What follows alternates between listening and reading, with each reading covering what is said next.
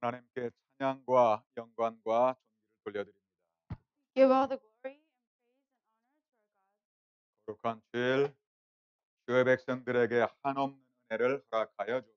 On this holy Sunday, may you pour down your unlimited grace upon your Lord's people. 예배 시종을 주님 앞에 의탁드리고 살아계신 주 예수 그리스도 이름으로 기도하옵나이다. We entrust all this worship to you and pray in the name of the living Lord Jesus Christ. 아멘. Amen. 자, 우리 다 같이 사도신경으로 신앙 고백드리겠습니다. Let us confess our faith with the Apostles' Creed. 전능하사 천지를 만드신 하나님 아버지를 내가 믿사오며 그 아들 우리 주 예수 그리스도를 믿사오니 이는 성령으로 잉태하사 동정녀 빌라도에게 말하사 십자가에 못 박혀 죽으시고 장사한 지 사흘 만에 죽은 자 가운데서 하늘에 오르사 찬양하신 그리로서 산자와 죽은 자를 I believe in the Holy Spirit, 거룩한 공예와 성도가 서로 교통하는 것과 죄를 사하시는 것과 몸이 다히 사는 것과 영원히 사는 것을 믿사옵나이다. 자, 우리 270장 찬양 드리겠습니다. Let us sing hymn 270.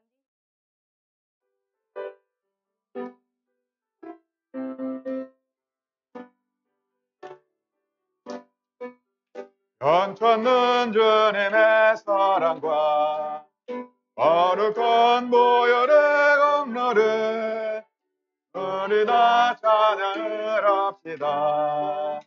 주님을 만나볼 때까지 예수는 우리를 깨끗게 오시는 주시니 그의 우리를 은보다 너에게 하셨네.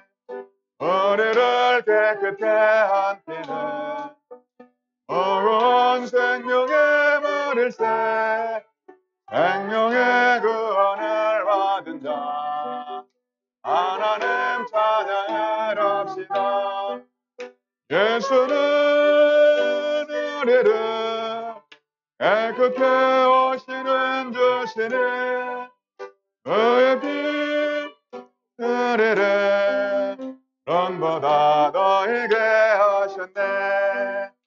주님의 거룩한 보혈을 알모도 입으로 간증해 담대히 싸우며 나가세. 천국에 들어갈 때까지 예수는 우리를 깨끗게 오시는 주시니 그의 피 우리를 남보다 너에게 하셨네. 십자가 단단히 붙잡고 날마로 이기며 나가세.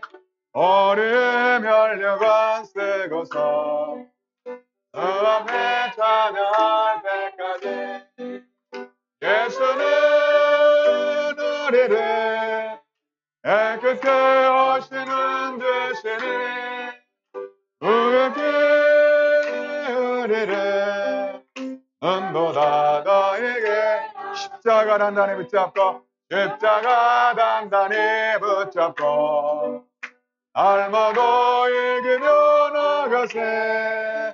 우리의 면류관 쓰고서 그 앞에 찬양할 때까지 예수는 우리를 깨끗게 하시는 주시니 그의 피 우리를 은보다 우리 한번 십자가 단단히 붙잡고 십자가 단단히 붙잡고 알마도 이기며 나가세.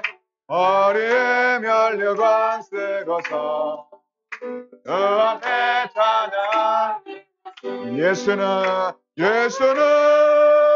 우리를 깨끗게 하시는 주시니 그의 피 우리를 은보다 너에게 하셨네.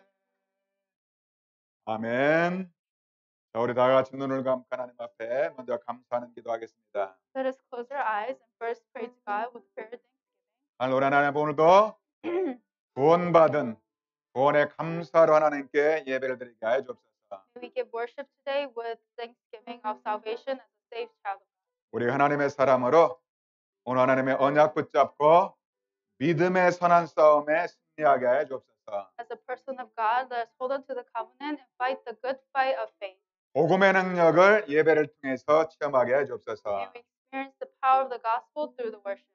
우리의 문제와 질병과 사건 속에 오늘 하나님께서 말씀으로 답을 얻을 수 있도록 나에게 성령과 능력으로 충만케 하여 주옵소서. God, in order for me to overcome all of my problems, incidents, and illnesses, may you give me the power of the Holy Spirit. 자, 오늘 주의 종을 위하여 기도하시고 통역자를 위해서 그리고 여러분들도 책을 은혜 받기 위해서 우리 합심해서 Let's 기도하겠습니다. pray for all the church members, for the translator, for all of you to receive grace, and for me to relate 우리 the 합심해서 message. 다 같이 기도한 후에 함께 장로님 기도하시겠습니다. Let us pray, and our elder Ham will come and give us representation. Let us pray. 기도하겠습니다. 살아계신 우리 아버지 하나님 감사합니다.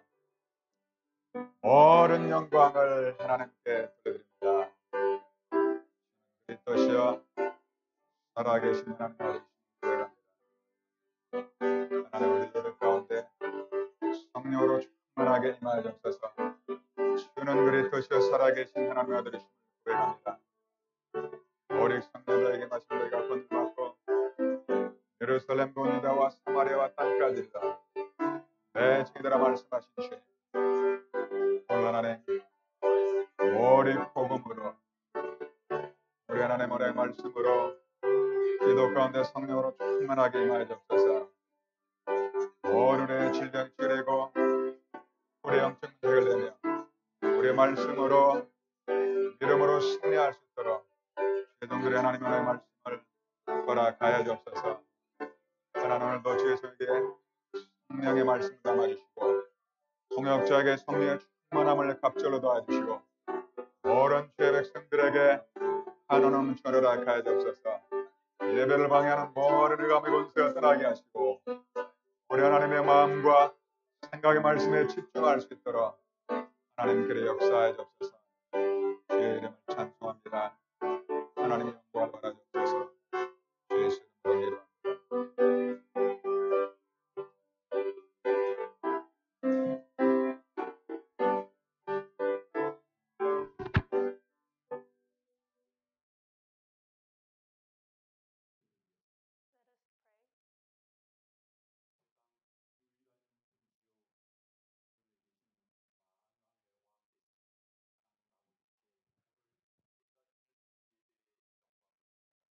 Our one and only King of all kings, Lord Jesus Christ in heaven, we give you all the glory in this worship today.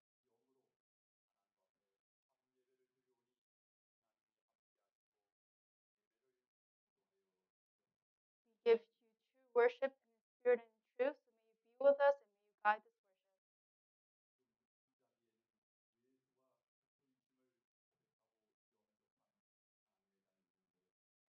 Here in this place, we have all of our saved children of God who accepted you in the name of Jesus Christ, the Son of the living God.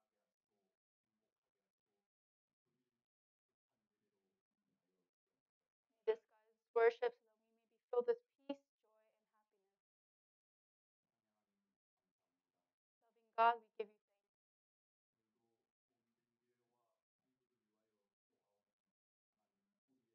thanks. We pray for your body, the church, and all of our church members, and may you hear our sincere prayers.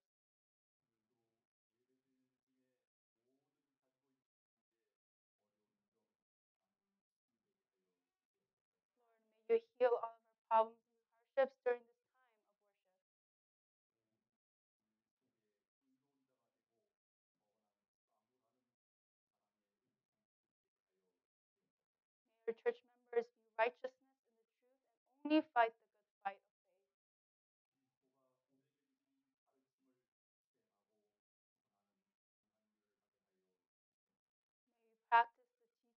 that you have given to us and actualize the things that you want.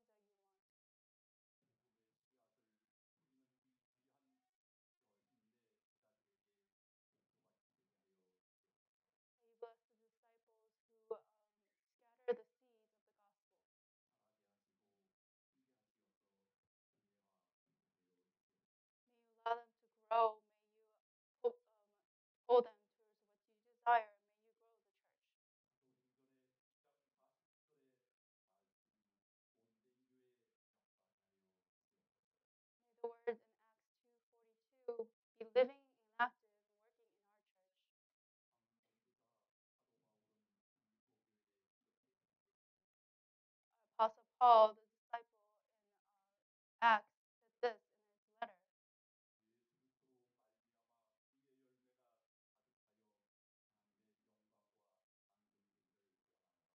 May the fruits of righteousness overflow to give glory and praise and honor to our Lord Jesus.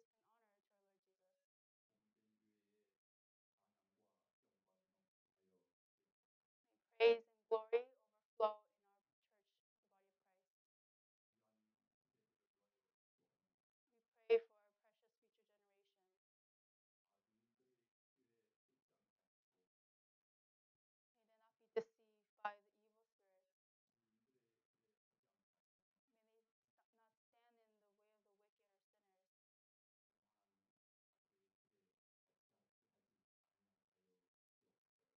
sinners. And may they not be in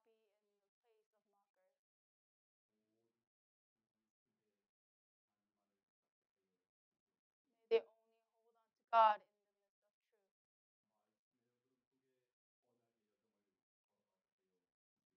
May they walk the covenant journey inside of the flow of the word. God, we pray for this body, which is your church. Thank you for granting us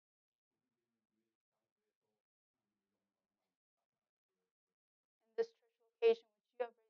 In this church location which you have raised your body, the church, may you reveal only your glory. May the sound of praises ring out through the city so all the forces of darkness will be broken in Manhattan.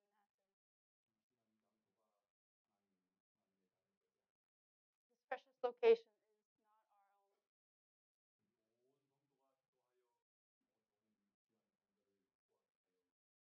our own. May all of our church members pray so that we may obtain a greater place in the future. May our precious future generator not boast, always be in the truth, and may you guide them so that they do not stray as your precious Son. May we not be deceived by the visible possessions of this earth. May we not shake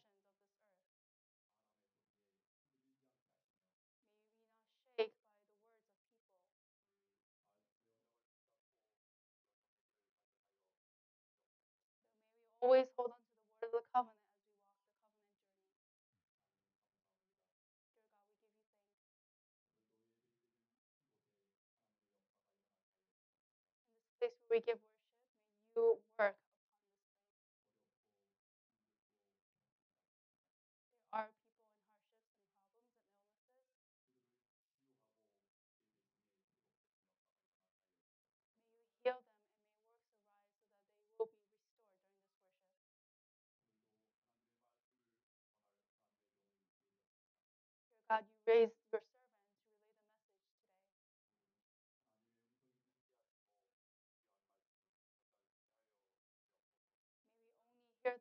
they will be restored during this worship.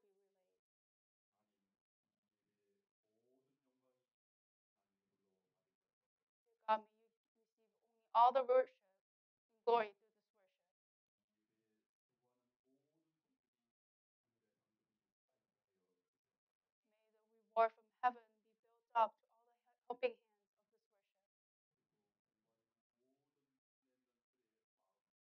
this worship. Upon all the remnants who are studying, may they hold on to the word of the covenant in their hearts. May you receive all the glory through this worship and we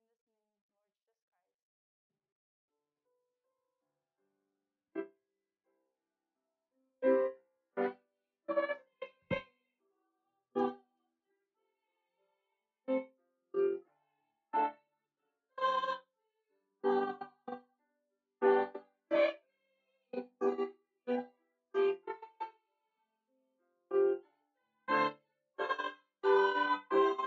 in this name, Lord Jesus Christ.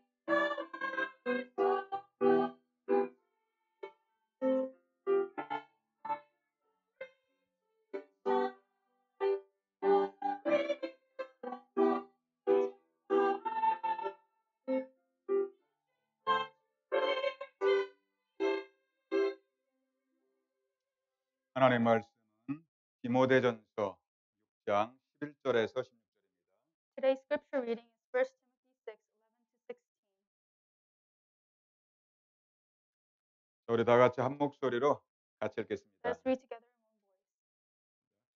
오직 But 너 you, men of 하나님의 God, flee from 사람아 all this, 이것들을 pursue 피하고 righteousness, 의학, godliness, 긍정과 faith, 믿음과 love, 사랑과 endurance, and 인내와 gentleness. 온유를 따르며 Fight the good fight 믿음의 of 선한 faith. 싸움을 싸우라. Take hold of the 영생을 eternal life 취하라. to which you 이를 are 위하여 called when you 내가 made your 부르심을 good 받았고 confession in the 많은 presence 증인 of many 앞에서 선한 witnesses. 증언을 하였도다. In the sight of God, 만물을 who 살게 gives life 하신 to 하나님 everything, 앞과 Christ 본디와 Jesus, 빌라도를 who 향하여 while 선한 testifying 증언을 before 하신 Pontius 그리스도 Pilate 예수 made the 앞에서 good confession. 내가 너를 I 명하노니 charge you 우리 with 주 this 예수 command 그리스도께서 without 나타나실 spot 때까지 or blame 흠도 unto the 없고 appearing of our 책망받을 Lord 것도 Jesus 없이 이 Christ, 명령을 which 지키라. God will bring 이와 about in 이르면 His own time. 하나님이 그의 God, the 나타나심을 blessed 보이시리니 and only 하나님은 ruler, 복되시고 the King of 유일하신 kings and 주권자이시며 Lord of lords, 만왕의 who alone is 왕이시며 immortal 만주의 and 주시요 unapproachable 오직 by 그에게만 whom no 죽지 one has 아니하니 seen or can see. 가까이 가지 To 못할 him 빛에 be 거하시고 honor and might 어떤 forever. 사람도 보지 못하여 또 볼 수 없는 이시니 그에게 존귀와 영원한 권능을 돌릴지어다. 아멘. 자, 우리 성가대 찬양을 하나님께 Let's give glory to God through the Christ.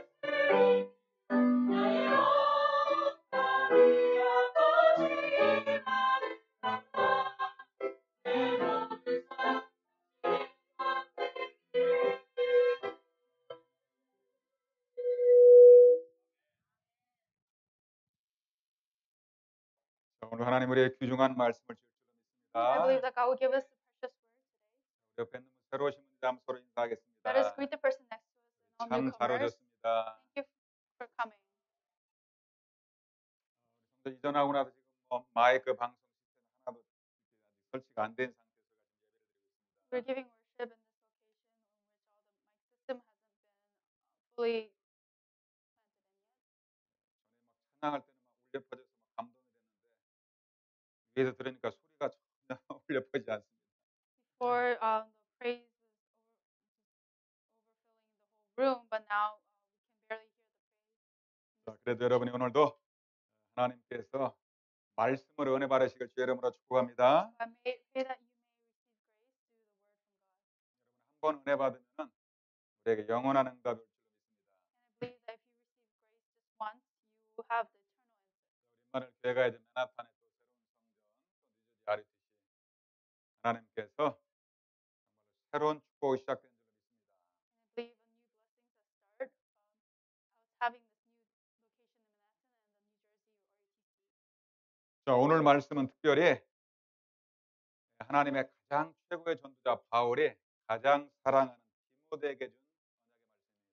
Today's word is the word of covenant, in which Paul gave the letter to his most loving disciple Timothy. 디모데는 바울의 제자 이상으로 진짜 참 아들과 같은 존재라고 기록하고 있습니다. And it's written in the Bible that Timothy was beyond Paul's disciple.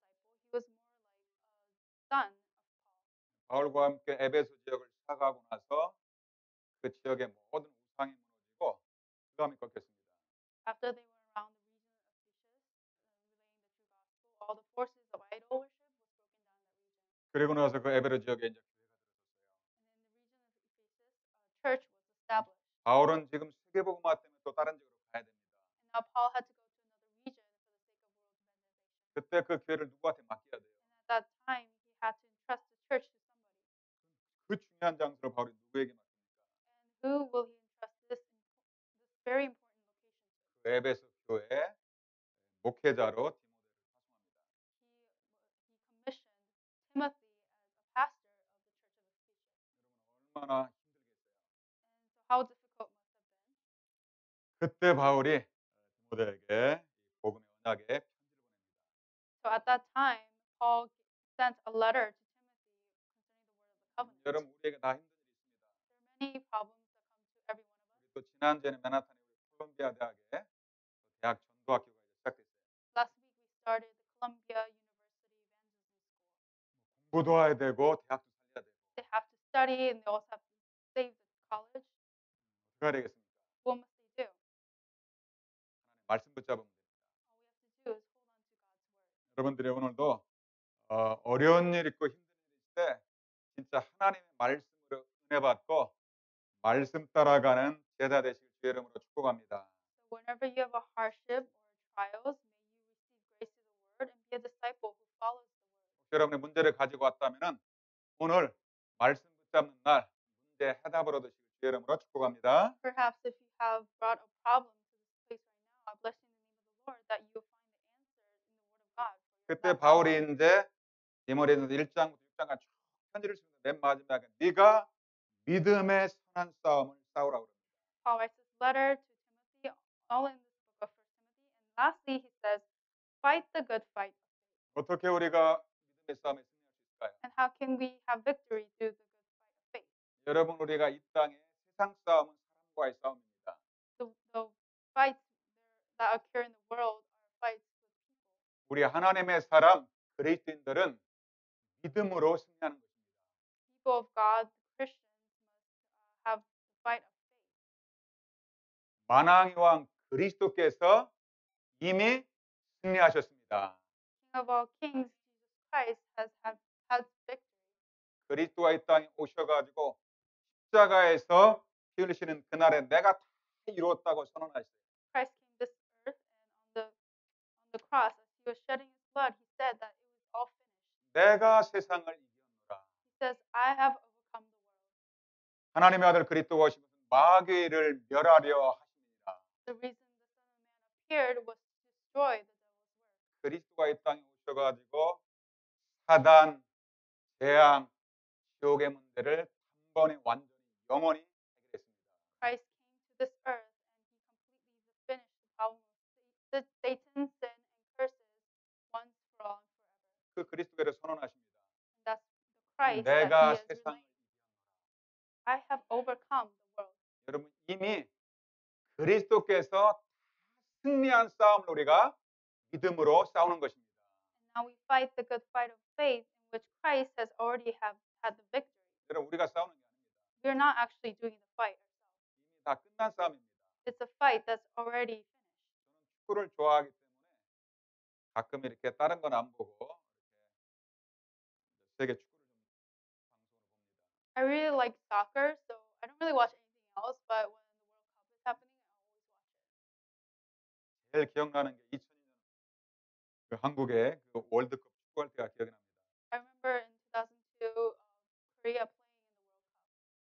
아마 대한민국 50년 처음으로 우리 잘 알다시피 이렇게 4강에 올라갔습니다. The first time our nation went up to fourth place in 50 years. 그때 아파트에 살고 있었는데 진짜 한 경기 이기고 나면은 온 동네가 다 진동했어요. I was living in an apartment, and once we won a match, the entire apartment building was rumbling and shaking. 온 거리에 막 나와가지고 사람들이 난리 났어요. All the people came out into the streets, and they're in an uproar. 이탈리아하고 포르투갈하고 싸울 때 보면 얼마나 떨렸는지 몰라요. During the match between Italy and Portugal, everyone was 한 번도 participating, 이겨본 적이 없는 and all those European soccer teams that never lost. 우리가 이긴다는 생각. So we never thought that we would win, but somehow 얼마나 막 떨리면서 봤지 않습니까? we were so nervous and trembling while we were watching. 다 끝나고 나 제가 최근에 한번 봤습니다. After it finished, I read a book. 다시 보는데 I watched it again, and the second time I wasn't really nervous 이긴 싸움이니까. because it was a fight that was already won. 똑같은 경기인데도 그때는 왜 이렇게 떨렸는지 몰라요. It's the same match, but I don't know why I was had such trembling the first time. 여러분 우리가 한 번도 안 가본 길도 갑니다. We're actually walking a path that we've never walked before. 우리 앞에는 여러 가지 문제가 많이 있어요. There are many problems in front of us. 그리스도는 어제나 오늘이나 영원토록 동일하십니다. Christ is the same yesterday, today, and forever. 그리스도께서 우리의 모든 원수, 우리의 모든 문제를 이미 다 끝내는 걸 우리는 믿음으로 붙잡으시길 바랍니다. And so I pray that you may hold on to with faith the fact that Christ has already overcome the fight with Satan. 그리스도께서 다 끝낸 그 사실을 우리는 언약의 말씀으로 믿기만 하면 됩니다. And the fact that Christ has finished everything is what we just need to believe with the word of the covenant. 자, 그래서 오늘 여러분 세 가지를 통해서 이번 주에 믿음의 싸움에서 승리하시길 바랍니다. So through these three things, I pray that you may have victory this week, fighting the good fight 자, of faith. 첫째로 여러분들이 언약을 체험하시길 바랍니다. Number one, let us experience the covenant. 어떻게 나를 이기고 세상에 나가서 승리할 수 있을까요? How can I overcome myself and go out to the world and have victory? 이미 승리하신 그리스도의 언약의 말씀을 붙잡으시길 I 바랍니다. pray that you may hold on to the word of the covenant of Christ who has already won that fight. 여러분 하나님의 약속의 말씀의 핵이 복음입니다. The core essence of the promised word is the gospel. 디모데가 에베소 지역에 그 큰 교회를 맡았는데 얼마나 떨리고 두렵겠어요. Timothy was now in charge of that great church in Ephesus, so how must you have been nervous? 완전 불신자 우상 숭배하는 자들이 돌아왔는데 얼마나 힘들겠어요. And all these unbelievers who were serving idols came back to the Lord, so how must he have had such a hard time trying to take care of them? 그때 바울은 디모데에게 가장 중요한 게 뭐냐? 네가 언약을 So Paul said at that time to Timothy, all you have to do is hold on to the covenant. 네가 열심히 일해라 그러지 않고 네가 그리스도 예수 안에 있는 은혜 속에서 강하라 그렇게 말씀합니다. He didn't tell him do everything diligently, but be strong in the grace of the Lord Jesus Christ. 여러분 오늘도 복음의 말씀 마음에 담고 힘을 얻으실 주의 이름으로 축복합니다. Bless you in the name of the Lord that you are truly holding your hearts and gain strength with the word of the gospel. 자, 디모데전서 1장에 잘 나와 있습니다. Written here clearly in 1 Timothy.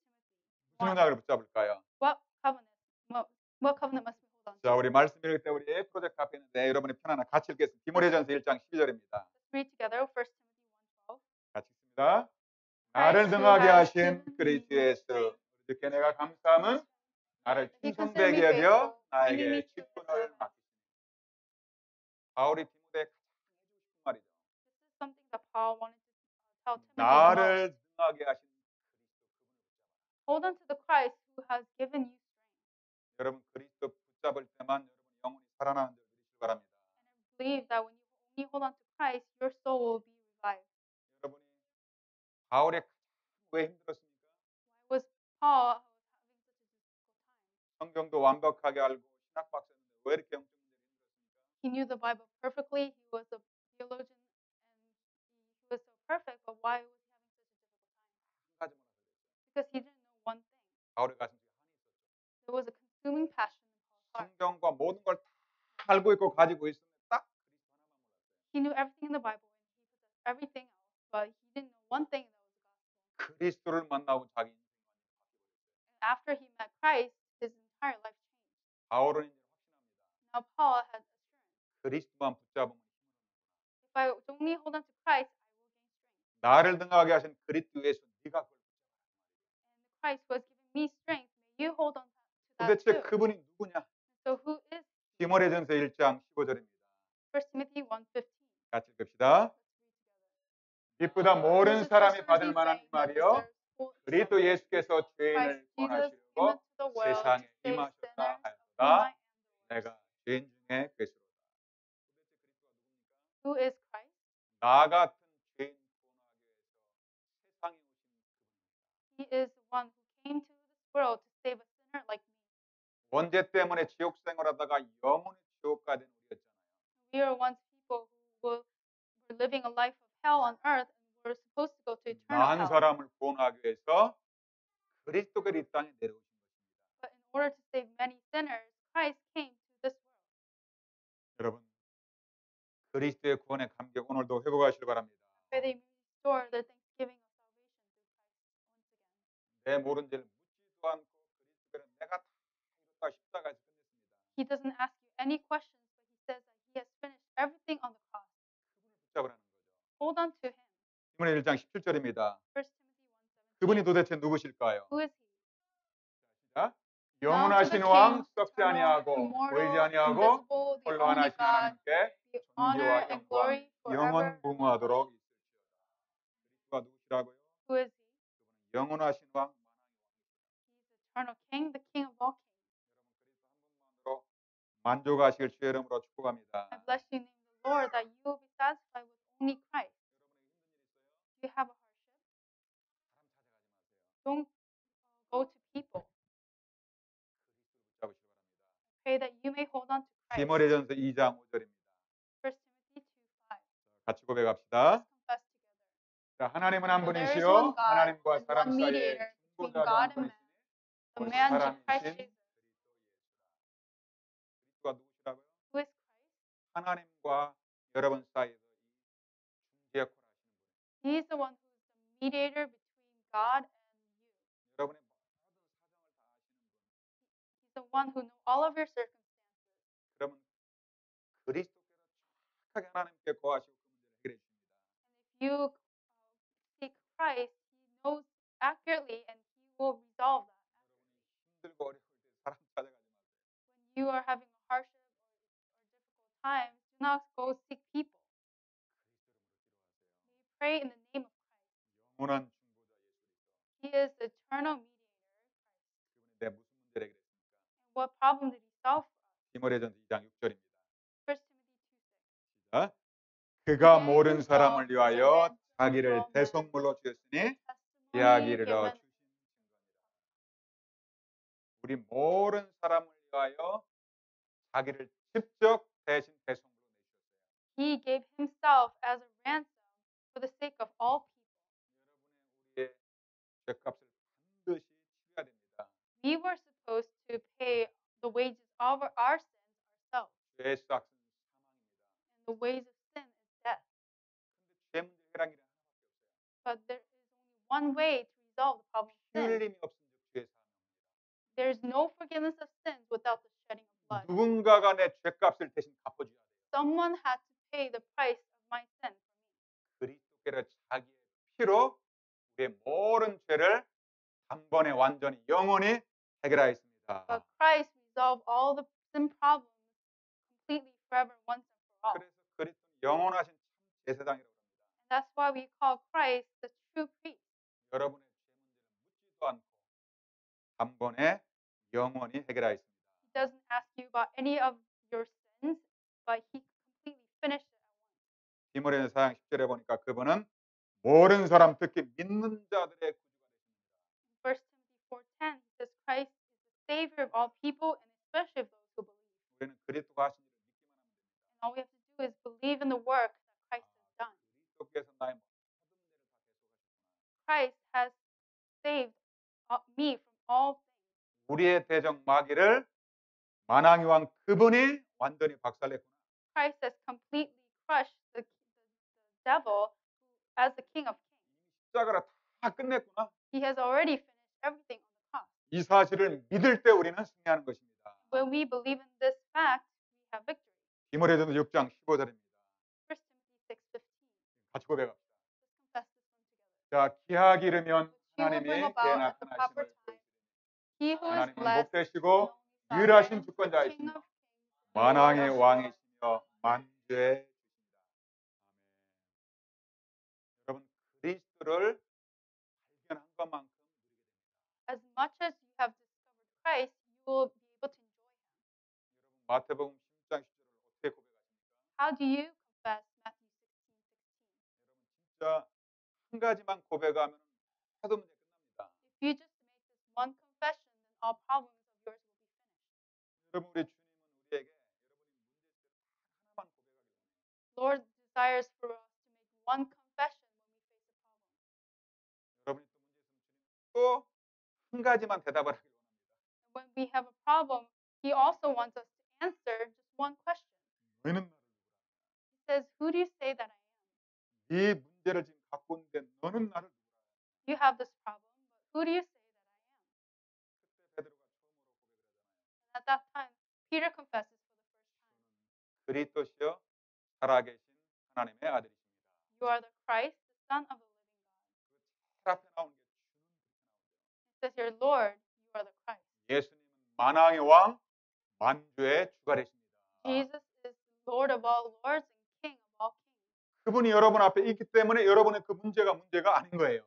Because He is before you, that problem of yours is not a problem. 만물의 창조주 그분이 여러분의 질병, 가정 문제를 해결할 수 있는 것입니다. The great Creator God is with you, and therefore you can have victory within your illnesses.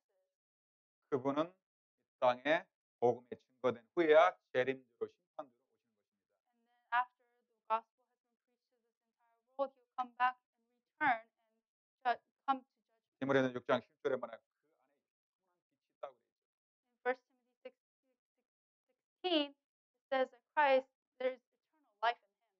여러분들이 진짜 복음의 말씀을 가지고 믿음으로 이번에 승리하시길 주의 이름으로 축복합니다. And bless you in the name of the Lord, that you may really have this word of the gospel and have victory through the fight of faith.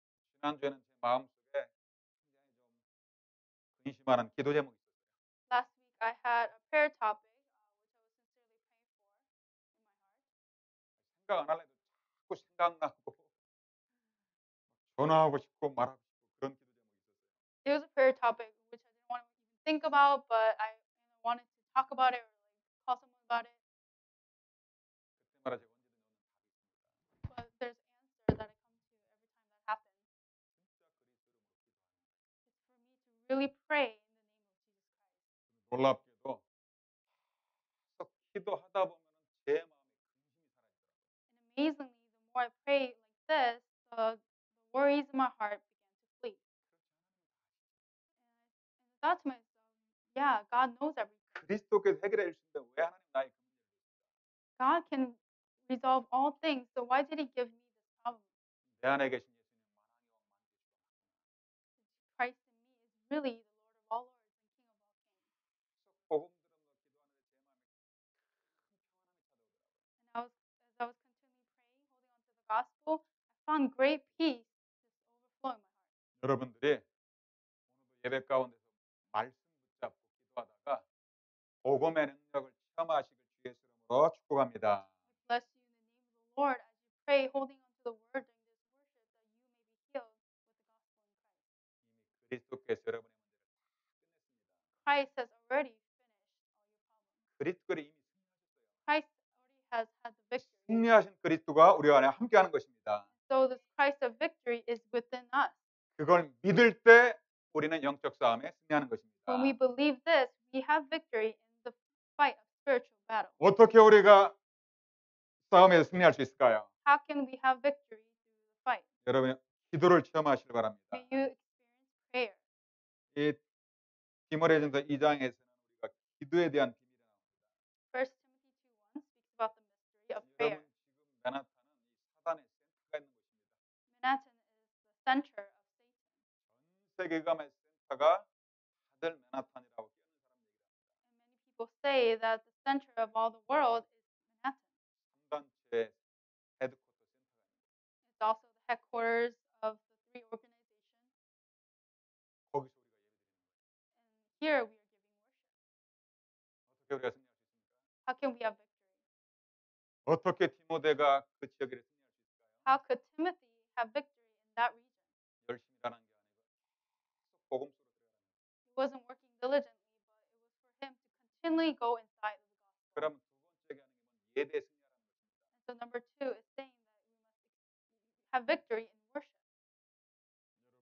여러분 예배 승리는 인생의 성공입니다. When you succeed in worship, you have success in life. 예배 가장 중요한 비밀이 뭐냐? 언약 잡고 기도하라는 것입니다. What is the greatest mystery in worship is for you to hold on to the covenant and pray. 여러분에게 지금 문제와 사건과 질병이 있습니까? Do you have any incidents or problems or sicknesses? 우리 한번 같이 고백합시다. Let us confess together. 문제는 축복입니다. Problem is a blessing. 문제는 기회입니다. Problem is an opportunity. 여러분들의 그리스도의 능력을 체험할 수 있는 절호의 기회가 뭐냐? What is the greatest opportunity for you to experience how the gospel is when a problem comes? 여러분 우리가 잘 아는 우리 성 어거스틴이 있습니다. We know Saint Augustine, whom we know very well, 탕자라고 막 방탕한 생활을 했죠. and he lived a life of serving others. 그 어머니가 이제 우리가 잘 아는 모니카입니다. And his mother is Monica. 아무리 기도해도 막 아들이 막 다른 종교로 막 타락으로 빠져들어가는 거예요. No matter how much she prayed, her son was continually going inside of another religion. 낙심되잖아요. And then if it was us, we would be discouraged. 우리가 막 기도하다가 안 되면 낙심하잖아요. When we are praying, but then it doesn't work out, we become discouraged. 그때 이제 영적 지도자 지금으로 말하는 목회자를 찾아가서 우리 아들 좀 한 번만 만나가지고 좀 변화시켜달라고 그럽니다. So she goes to this pastor and speaks to him. Can you please see my son and just share with him the gospel just once? 그때 그 목사가 그 모니카에게 이런 말을 해줍니다.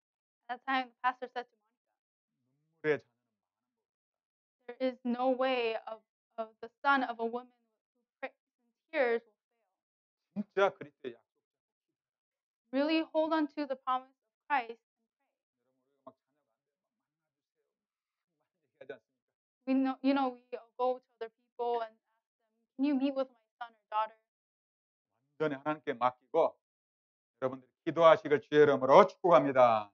Completely entrust them to God and pray in the name of Jesus Christ. 결국은 그 어머니의 기도로 한 시대를 바꾸는 그런 일꾼으로 바뀌지 않습니까? Eventually, through his mother's prayers, he became a worker who changed the entire age. 아마 바울이 디모데에게 가장 원했던 말은 네가 지금부터 기도하라는 말이죠. And therefore, what Paul desired the most from Timothy was for Timothy to pray. 어떤 기도를 해야 될까요? What kind of prayer 자, must we pray? 디모데전서 2장 1, 2절입니다. 1 Timothy 2:1. 같이 읽어볼까요? Let's read together. 자, 1절부터 시작. 그러므로 I 내가 urge 첫째로 then, 권하노니 first of all, that 모든 request, 사람을 prayers, 위하여 intercession, 간구와 and 기도와 thanksgiving be made for 도구와 everyone. 2절 For kings and all 임금들과 those in 높은 지혜에 authority, 있는 that we may 모든 live 사람을 peaceful 위하여라. and 이는 quiet 우리가 lives, 모든 all 건과 godly 배워하고 평안한 생활을 위해 아멘. 모든 사람을 위하여 간구하라. May you pray for all the people. 특별히 이제 주의 종들은 지도자들은 진짜 성도들을 가슴에 품고 Especially our pastors and leaders must really pray for the church members. 어떤 때는 저도 목사일 때 문제 있으면 막 찾아가고 싶을 때가 있어요. And there are times when people want to come find the pastor when there's a problem. 좋은 것은 진짜 기도하는 거예요. But the best thing is for you to just really pray 하늘을 위해서 간구해라. and really pray for the physically weak. 어떤 사람 기도할 수 있는 힘이 없는 사람도 있죠. There are some people who don't have the strength to pray. 여러분 우리가 백부장이라는 로마 백부장이 하인이 병들었어요. So there was this Roman general and his servant got sick, 그 사람 복음 기도할 수 있는 힘이 없어요. and he didn't have the ability to pray. 그때는 누군가 대신 기도해. So at that time, someone else must pray for him. 중보기도 도구라고 표현했는데 그게 이제 중보기도라고 그러죠. We call that intercessory prayer. 우리는 금요일마다 환우를 위해서 중보기도합니다. Every Friday night, we pray intercessory prayer for all the 틀림없이 physically 하나님 weak. 역사리라고 저는 확신합니다. And I believe that upon that prayer, God will work. 여기 보니까 임금들과 높은 지위 있는 사람들 And it says here, pray for all the kings and those in authority. 왜 그분들을 기도해야 될까요? Why must we pray for those people? 왜 우리가 트럼프 대통령과 저 중국의 시진핑 지도자들을 이렇게 기도해야 될까요? Why must we pray for President Trump or the leaders in China? 여러분 지금 중국에 어마어마한 지금 기독교인 핍박이 시작됐어요.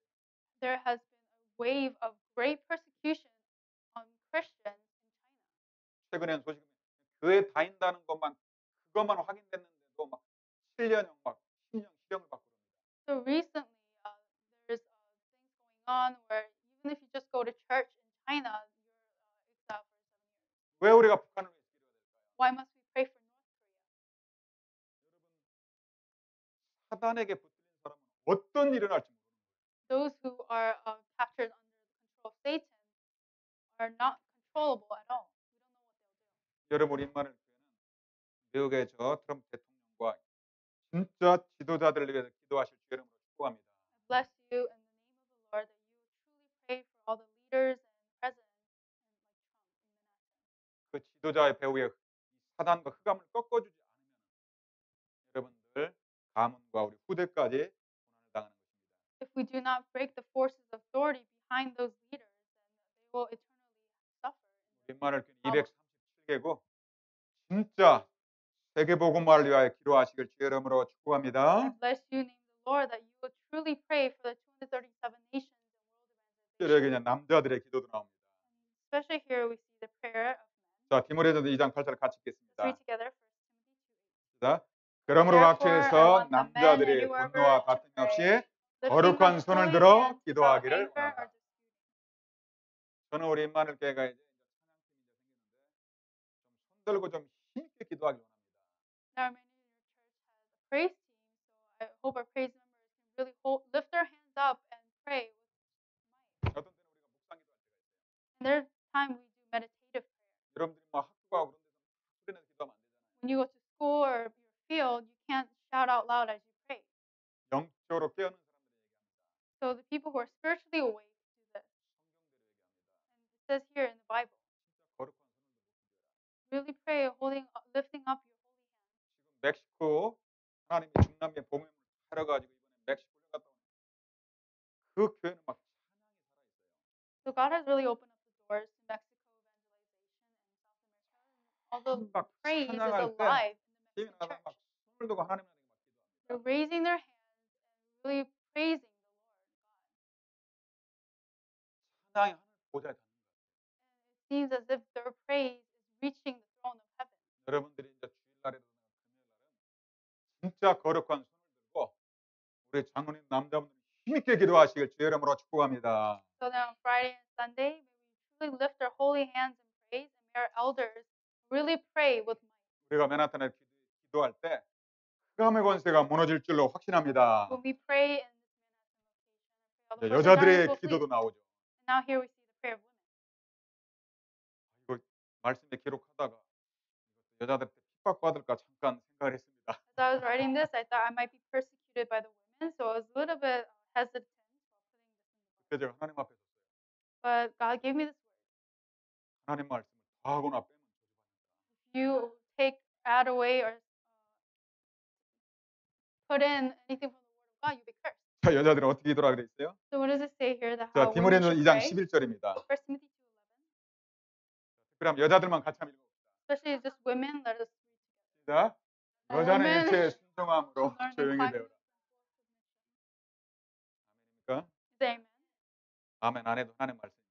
Even if you don't say amen, it is the word of God. 뒤에 한번 12절 봅시다. Let's look at verse 12. 여자가 Do not 가르치는 permit a 것과 woman to 남자를 teach 주관하는 or to 것을 have 허락하지 authority 않아. over man. Must be 조용히 silent. 하십니다. 이런 말씀 들으면 여러분들 마음이 상합니까? So if I say this, all the women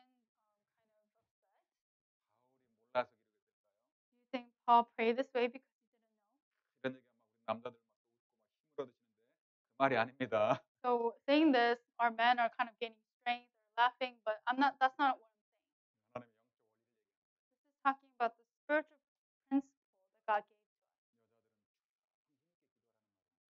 for women to pray quietly with strength. 여러분 조용한 말이 And the quiet words is what changes the hearts of people. 화내고 분내는 사람 The people who get angry and have bad, high temper,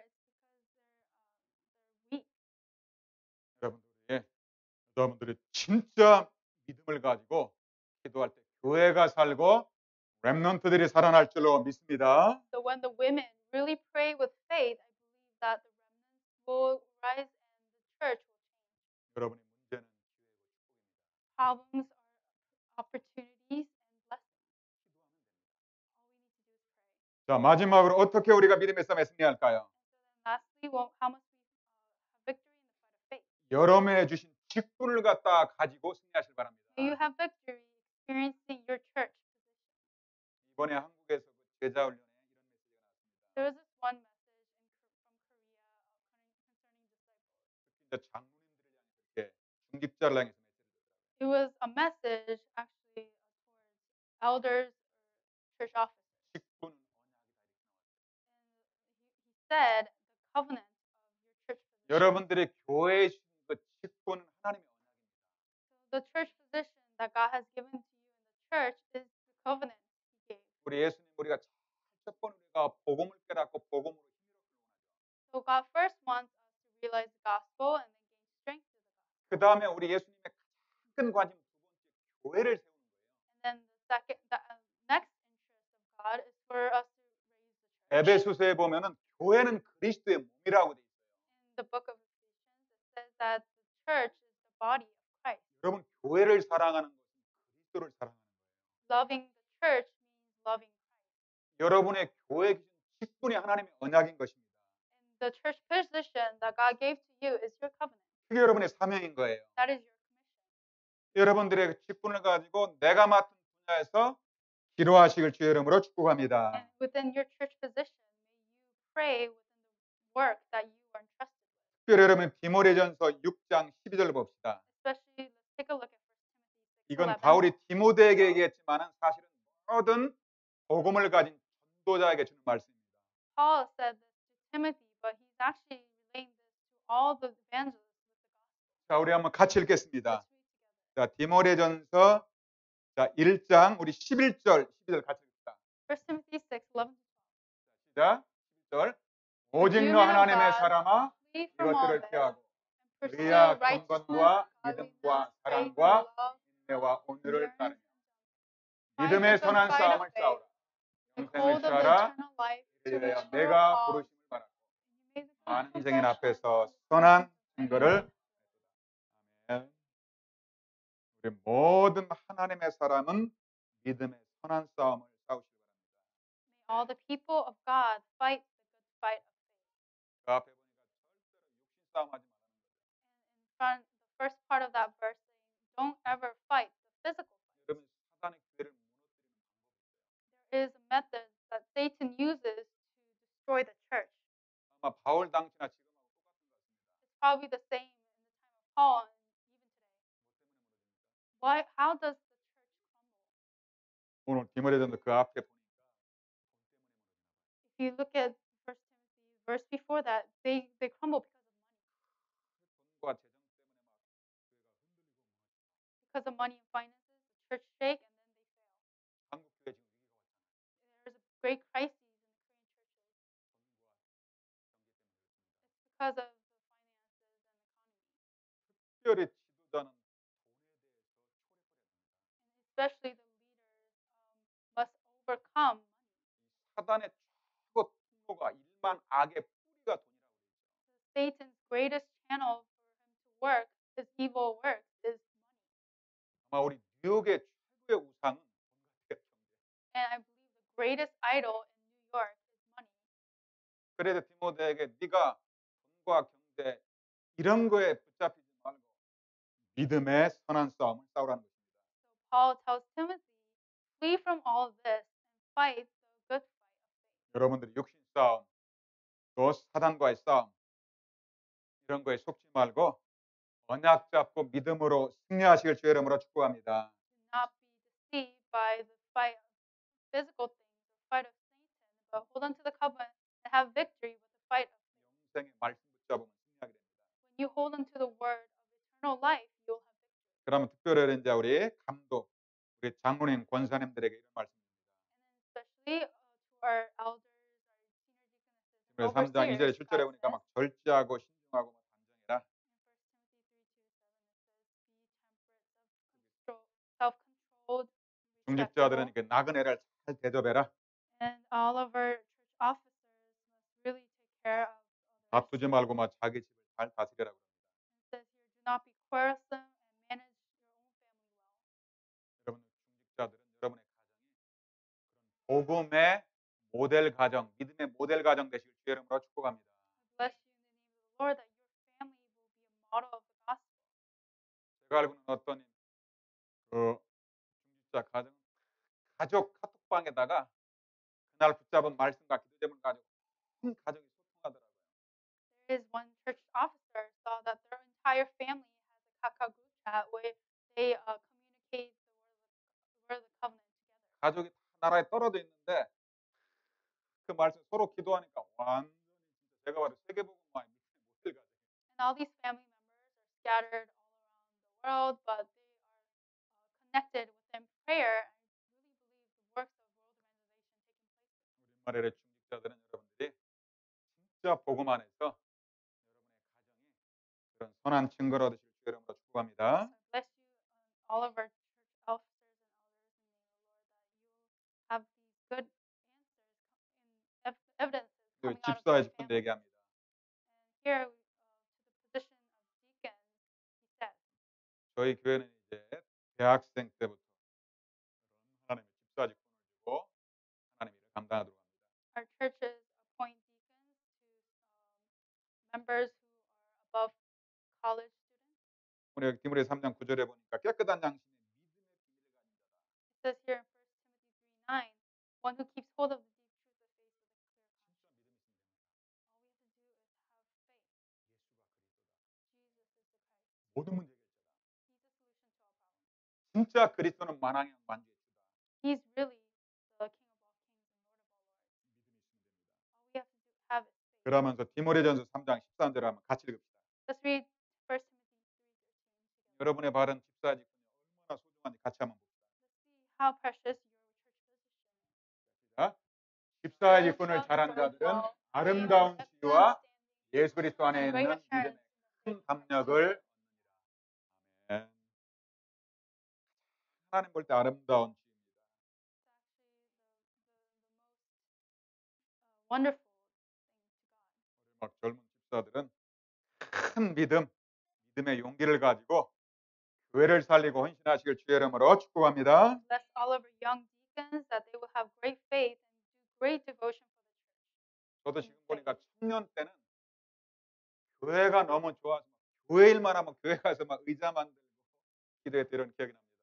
I remember when I was a young adult, I loved the church so much. I would come to the church and I would set up everything and I would do everything to help out. 어제는 또 우리 청년들이 RTC에서 말도 안 했는데 공사하고 막 페인트하고 찬양하고 막 기도하는 것 같습니다. And yesterday, I saw that our young adults really gathered to praise and also help with the church construction, painting the walls and setting up. 여러분이 직분을 가지고 교회 헌신할 때 여러분의 믿음이 자랍니다. When you devote with your church position, your faith will grow. 그걸 통해서 여러분들이 하나님께서 큰 믿음의 사람으로 성장시킬 줄 믿습니다. And I believe that through that, God will raise you greatly and make your faith grow more and more. 그리고 영적 싸움은 마지막으로 주의할 걸 얘기합니다.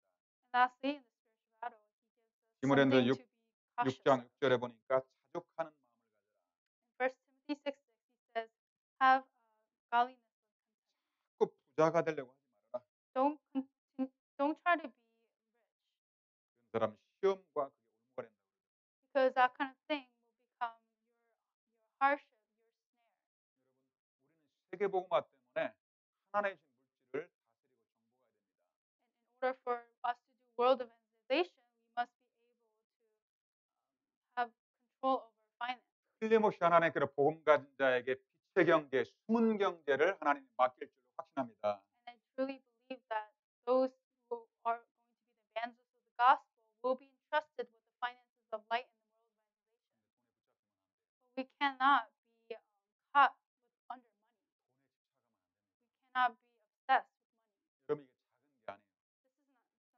디모데 6장 10절 마지막으로 같이 읽겠습니다. Let's read 1 Timothy 6:10 together. 여러분 마음에 평생 담으시기 바랍니다. May you hold on to this word for the rest of your life.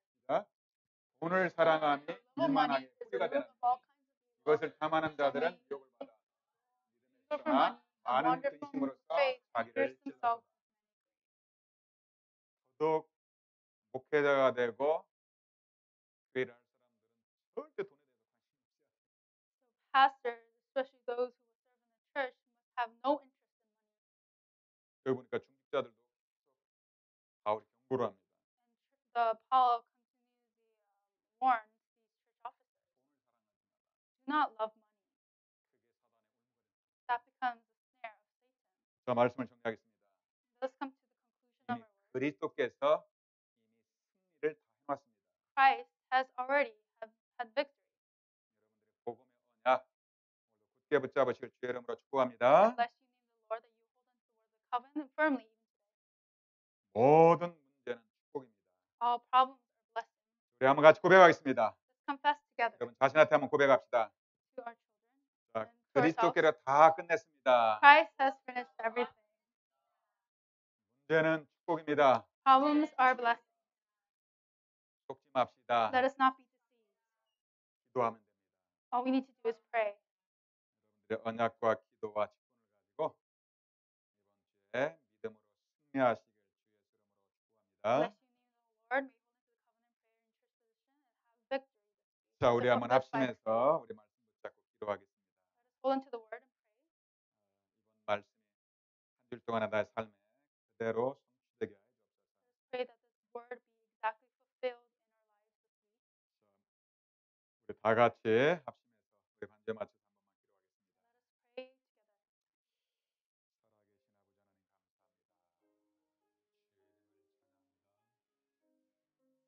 모든 영광을 하나님께 돌려드립니다. 살아계신 하나님의 아들이심을 고백합니다. 우리 주신 하나님 믿음의 선한 싸움을 싸우라는 나에게 말씀을 주시니 감사합니다. 그림 시간 다음 예를 싸우니 복음으로 언약을 체험할 수 있도록 하나님 축복하여 주옵소서. 문제와 사건 가운데 기도함으로 성령의 역사와 지혜를 체험할 수 있도록 온 임마누엘 가족들을 축복하여 주옵소서. 하나님 교회진 직분을 가지고 우리는 언약의 사명을 감당할 수 있도록 모든 교역자 장로님 권사님 믿음의 사람들을 축복하여 주옵소서. 하나님의 사람들을 축복하여 주옵소서. 주의 이름을 찬양합니다. 영광을 받아 주옵소서. 주 예수 이름으로 아멘. 자, 우리 다 같이 360장 찬양 드리면서 준비하신 헌금을 드리겠습니다. 360장입니다. At this time, we will sing hymn 360 as we give our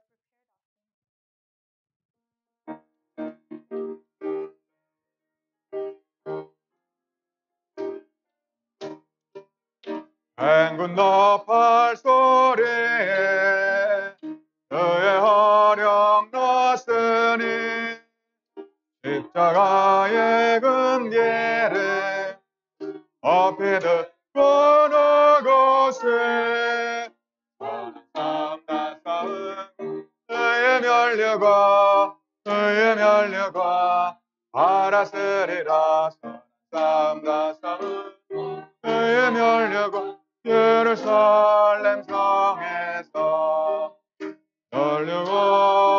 멸류관가들이 아유는 건건너 우리 삶아지는 것 너의 멸류가 예루살렘 성에서 악한 마귀 권세를 모두 꿰쳐버리고 승리하신 주님은 너를 부르세. 선한 싸움 다 싸우고 너의 멸류가 알았으리라. 선한 싸움 다 싸우고 너의 멸류가 예루살렘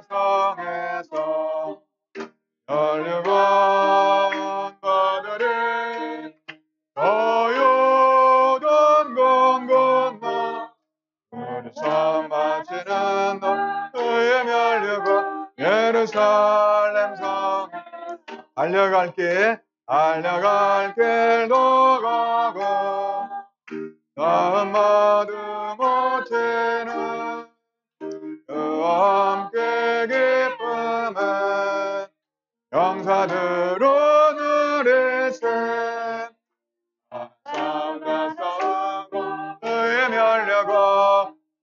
멸려고 알았으리라 싸우다 싸우고 의에 멸려고 예루살렘 성에서 널려간 바들이 노유던 강 건너 선 맞지는 의에 멸려고 예루살렘 성에서 아멘. 자, 이제 광고 시간입니다. Time for announcements. 자, 주보 가운데를 펴시면 Please open 중요한 up your 교회 광고 bulletin. 있습니다. 오늘 저희 교회 처음 오신 분 주의 이름으로 축복하며 환영합니다. Welcome and bless all of your newcomers in the name of the Lord. 한번 이름 부르시면 자리에서 한 번만 일어나 If I 주시기 call your name, 바랍니다. please rise in your seat. 자, 우리 강예선 우리 학생 우리 브루클린에 사는데 오늘 등록했습니다. 어디 계십니까? 우리 Yes, 강예선 I'm student from Brooklyn. 일어나세요. 그래, 주의 이름으로 환영합니다. We welcome you in the name of the Lord. 축복합니다. 자, 그리고 우리 커넥트레드 우리 윤한철 장로님 예배 참석하였습니다. Our 한 번만 elder 혹시 모르시는 youth 분인데 family, 축복하며 환영합니다. we welcome you, bless you. 대학사에 가면서 계속 같이 동역자로 또 함께하고 있고 아마 이번에 또 안식년으로 이디오피아를 아마 가게 돼 있습니다. Our elder is a college 기도하시기 ministry, and he is also set to go to Ethiopia. Please pray for him. 두 아들 노아와 폴 미국으로 NYU로 보냈습니다. 기도하시기 바랍니다. And their two sons, Paul and Noah, are going to NYU, so please pray for them as well. 자, 지금 우리 오늘도 예배 드리는데 지금 이제 리모델링하고 셔틀베이에서 마이크라든가 여러 가지 이런 시설이 안 돼 있습니다. 그래도 여러분들이 계속 기도로 승리하시기 바랍니다. The location is still going under renovation, so please pray for all the systems. 자, 주일만 맨하탄에서 드리고 우리 평일날에는 수예배 금액 모든 것들 뉴저지에 있는 RUTC에 드립니다. 여러분들이 이때 진짜 하나가 돼서 집중하시길 주의 이름으로 축복합니다. Sunday worship is going to be held on Sunday, and then in the Manhattan Church, and all the rest of the worship will be in RTC. So let's all really gather to concentrate. 자, 월요일 날 낮에는 캠프하고 저녁에는 다민족 전도학교가 있습니다. Monday during the day there is evangelism camp, and then at night there is a multi-ethnic evangelism school. 자, 이번 주 토요일 날 세계력교회에서 렘넌트 데이 있습니다. This Saturday we have Remnant Day at New York to the World Church. 자, 그리고 10월 8일부터 10일까지 이스라엘 선교 캠프가 있습니다. And starting from October 8th to October 12th, there's Israeli missions camp. 여러분 지금 하나님이 저 유대인들 목회자들이 이제 막 지금 돌아오고 있습니다. In this time schedule, God is bringing back Jewish pastors, 세계복음화의 언약의 마지막 거기가 끝입니다. and they are the last stop in the covenant journey for world evangelization. 지금 유대인 전도학교 아마 이번에 확정될 것이고 아마 유대인 목회자 가운데 우리하고 같이 하자 이런 교회도 나왔습니다. So I see that we're going to have pastors who want to do the evangelism intensive training together, and we're going to establish a Jewish evangelism. 최종 저와 또 유대인 목사님들이 진짜 영원히 무너지지 않는 전도학교에서 복음 운동할 수 있도록 기도해 주시기 바랍니다. Please pray for myself and all the pastors who relay the word that will never fail in the Israeli camp. 자, 지난주에 우리 맨하탄 대학 우리 대학 전도학교가 우리 콜롬비아 대학에 있었고 연합 예배가 있었습니다. Last week we had a Manhattan College Evangelism School at Columbia University. 자, 중직자 대학원은 우리 RUTC에서 수요일 날 있습니다. 여러분들이 등록하시고 참여하시기 바랍니다. The grad school for lay leaders will be held on Wednesday at the New Jersey Manual. 그래서 수요 예배 끝나고 나서 바로 이어서 중직자 대학원 하도록 하겠습니다. After Wednesday service, we will have the grad school for church leaders right 자, after. 미주 대학 사역자 수련회가 자, 10월 둘째 주 금토 우리 생명생교회에서 있습니다. We have a college ministry retreat on October 12th to 13th in New Jersey Spring of Life. 특별히 참석하실 분들은 대학 사역자는 누구나 가능한데 담임 목사님에게 오늘 저녁까지 좀 연락을 주시기 바랍니다. Anyone can participate, students or college ministers. So whoever would like to attend, please contact me by September 23rd. 자, 우리 청년부에서 우리 아르트시 페인트 공사 또 아름답게 했습니다. 하나님께 감사드립니다. Our young adults group gathered to paint the new RTC building. So thank you them. 자, 우리 주간 기도 제목과 함께 우리 중보 기도 제목 우리 한번 같이 읽고 우리 마지막을 합심해서 기도하겠습니다. Let's read our weekly prayer topic and intercessory prayer on page 4. 자, 이번 주 여러분이 붙잡을 영어로 한글로 여러분 주보와 앞에 있습니다. 우리 한번 같이 이번 주에 이 언약 잡고 계속 기도해서 말씀 Let's 우리 read 한번 this holding on to the covenant. 믿음의 선한 싸움을 싸우라 같이 Fight the good 읽겠습니다. fight of faith. Let's read. 믿음의 Fight the 선한 good fight 싸움을 of the 싸우라 faith. Take hold of the 영생을 eternal 취하라. life to which you are 이를 위하여 called, 내가 and make 부르심을 your 받아 confession in the 많은 증인 presence of many 앞에서 선한 witnesses. 증언을 하였다. Jesus 저는 is the Christ, 그리스도시요 the Son of the 살아계신 living God. 하나님의 아들이십니다. Thank you, 하나님께 God. 감사드립니다. I pray to 하나님의 every day as a child 사람으로서 of God, 육신 to flee 싸움을 from the 피하고 physical fight, hold on to 언약 the 붙잡고 covenant, the good 믿음의 fight 선한 of faith. 싸움에 승리하게 하소서. I pray to 그리스도의 experience the 복음의 power of the 능력을 gospel of 체험하고 Christ, and 나와 victory in 세상과 the fight 사단과의 against the 싸움에서 world. 승리하게 하소서. I pray to 문제와 experience 질병과 사건 realistic 속에 answers to prayer 실제 and 그리스도의 problems, 응답을 illnesses, 체험하게 하소서. I 하나님이 pray 내게 to handle 주신 my 교회의 commission, 직분을 world 통해 organization, 세계복음화의 church 사명을 position, 감당하게 하소서. 만일 Without 이 the 교회 filling of the 목회자, Spirit, 중직자, church 렘넌트, staff, 다민족에게 physical 성령 manpower, 충만과 dynamic power, 영역, 지력, pastors, 재력, 인력, church officers, 경제력을 members, 부어주옵소서. multi-people, 주간 and 말씀 within the 묵상과 meditation 기도 word and 속에서 prayer. 승리하게. 아멘. 자, 말씀 우리 주간 말씀과 우리 중보 기도 제목, 우리 성전과 아르트시 그리고 전도학교 맨하탄의 이제 콜롬비아 대학의 대학 전도학교 지속되고 그 아르트시에서 렘넌트 서밋 그래도 키워내면서 이스라엘 선교 캠프. 특별히 우리 환우들을 위해서 기도하는데 여기 새로 추가한 우리 장예찬 렘넌트가 있습니다. 우리 장상준 우리 청년의 동생의 지금 혈액암으로 또 지금 치료받고 있는데 우리의 기도가 필요한 것 같습니다. Please look at page 4 for intercessory prayer, especially praying for the physically weak and sick members of our church. And we have Sang Jun-jang's younger brother, Ye-chan-jang, 하나님께로 who we 질병과 especially pray 문제 for, who was 속에서 hospitalized. 틀림없이 하나님의 절대 계획과 하나님의 숨은 계획이 숨어 있습니다. I believe there's God's absolute plan and hidden plan within 이 시간에 그리스도 이름으로 기도할 때 모든 흑암과 병마에서 무너질 수 있도록 자, 우리 마지막으로 우리 이번 주 언약과 우리 중보 기도 제목을 놓고 마지막으로 한 번 더 합심해서 기도하겠습니다. 기도하겠습니다. 살아계신 아버지 하나님 감사합니다. 주의 이름을 찬양합니다. 모든 영광을 하나님께 돌려드립니다. 주는 그리스도시여 살아계신 하나님 아버지심을 고백합니다. 하나님 믿음의 선한 싸움을 싸울 수 있도록 언약의 말씀을 주심을 감사드립니다. 우리 하나님의 사람으로 역신 싸움하지 않고 언약 붙잡고 믿음의 선한 싸움에 승리하게 하여 주옵소서. 그리스도의 복음의 능력을 체험하고 나와 세상과 산과 삶을 완전히 승리한 한 주간 되게 하여 주옵소서. 문제와 질병 사건 속에 실제 기도의 응답을 체험하고 치유 역사를 보게 하여 주옵소서.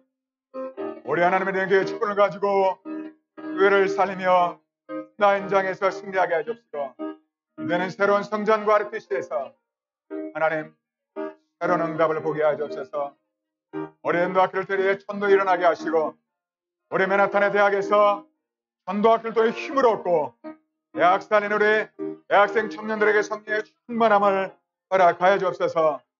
우리 렘넌트들을 서밋으로 차세대 선교사로 키우게 우리 하나님 축복하여 주옵소서. 이스라엘 선교 캠프에 함께 하시고 237개국의 제자를 절대 제자를 키울 수 있도록 하나님의 역사하여 주옵소서. 우리 환우들 놓고 기도합니다. 우리 영남 권사님, 우리 엠찬우님의 성의 충만함을 허락하여 주옵소서. 어른 경마의 세력이 무너지게 하옵소서. 우리 아버지 하나님 곽성이, 우리 아버지 하나님 또한 안영수 우리 모친들에게 이 시간에 주께를 안수하시고 성령께를 역사하시고 우리 가정의 구원의 문을 열리게 하시고 주의 은총을 허락하여 주옵소서. 만왕의 왕 만주의 주하는 주의 이름으로 기도하오니 모든 질병과 모든 병마의 세력은 주의 이름으로 떠나갈지어다. 우리 장애 장냄대비 역사는 모든 흑암의 권세는 나사렛 예수 이름으로 떠나갈지어다. 믿음의 간구는 역사는 힘이 있다고 말씀하셨습니다. 하나님이 우리의 간구에 역사하시고 죄정들과 전부 다의 기도에 하나님의 응답하시고 충만하게 역사하여 주옵소서. 오랜만에 모든 환우들을 붙들어 주시고 성령으로 충만하게 하옵소서. 살아계신 주 예수 이름으로 기도하옵나이다. 아멘. 620장 우리 1절 3절 찬양 드리노 축도로 마치겠습니다. 620장입니다. 다 같이 Let us 일어나시죠. all 찬양 rise and 드리겠습니다. sing hymn 620.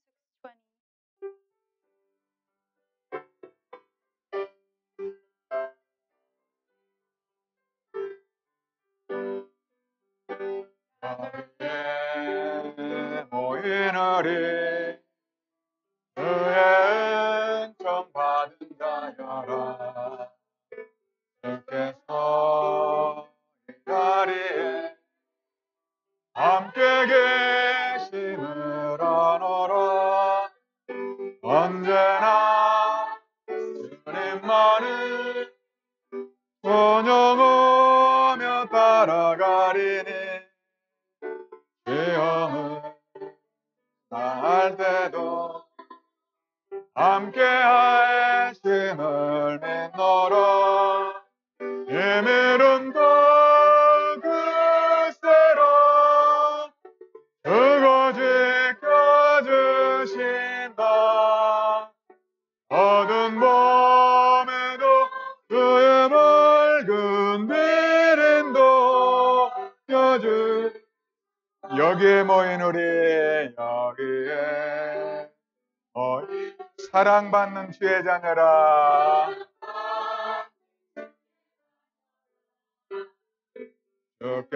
주께서 뜻하신 바 너를 통해 펼치신다. 고통과 슬픔 중에 더욱 주님 의지하오니 어려움 이겨내고 주님 더욱 찬양하리. 비밀은 더 글쎄라 그거 지켜주신다. 어른 밤에도 주의 밝은 님도 껴주신다. 하나님께 감사드립니다. We give all the thanks to God. 우리에게 언약의 말씀을 진 하나님께 영광을 돌려드립니다. We give all the glory to God who gave us the word of the covenant. 언약의 말씀 붙잡고 믿음의 선한 싸움에 승리하게 하여 주옵소서. May we hold on to the word of the covenant, have victory, fighting the good fight of faith. 육신 싸움하지 말고 오직 그리스도의 복음을 체험하게 하여 May 주옵소서. we not fight the physical fights, but may we only experience the gospel. 문제 속에서 기도의 능력을 체험하게 May we 하옵소서. experience the power of prayer within problems. 하나님이 주신 직분을 가지고 교회를 살리고 렘넌트 살리고 세계복음화의 사명을 감당하게 하여 For 주옵소서. the church position God gave me, we save the remnant, save the church, and hold the commission of world evangelization. 귀한 예물을 하나님께 드립니다. We give precious offering to you. 가난 경제, 흑암 경제가 주 예수 이름으로 떠나게 May all the 하옵소서. forces of darkness and all the poverty of finances be broken down in the name of the Lord Jesus Christ. 교회를 살리고 렘넌트 살리며 세계복음화의 숨은 경제, 빛의 경제를 허락하여 주옵소서. May we save the church remnants in future. May you grant us the finances of light to do world evangelization. 아브라함에 허락했던 근원적이고 대표적인 경제 응답을 보게 하여 주옵소서. We see the answer of financial representative and commemorable blessings that you have given to Abraham. 지금은 십자가에서 모든 문제 해결하신 주 예수 그리스도의 은혜와 The grace of Lord Jesus Christ has finished all problems on the cross. 우리 하나님의 영원하신 사랑하심과 Eternal love of our Father God, 성령의 내진도 역사 충만하심이 and the guidance, working, and filling of the Holy Spirit, 주신 언약의 말씀을 굳게 붙잡고 as we hold firmly to the word you have given to us. 믿음의 선한 싸움에 승리할 모든 임마누엘 가족들이 upon your family members who have victory fighting the good fight of faith. 지금부터 영원무궁토록 항상 함께 계실지어다. Be with us now and forever. 아멘. Amen.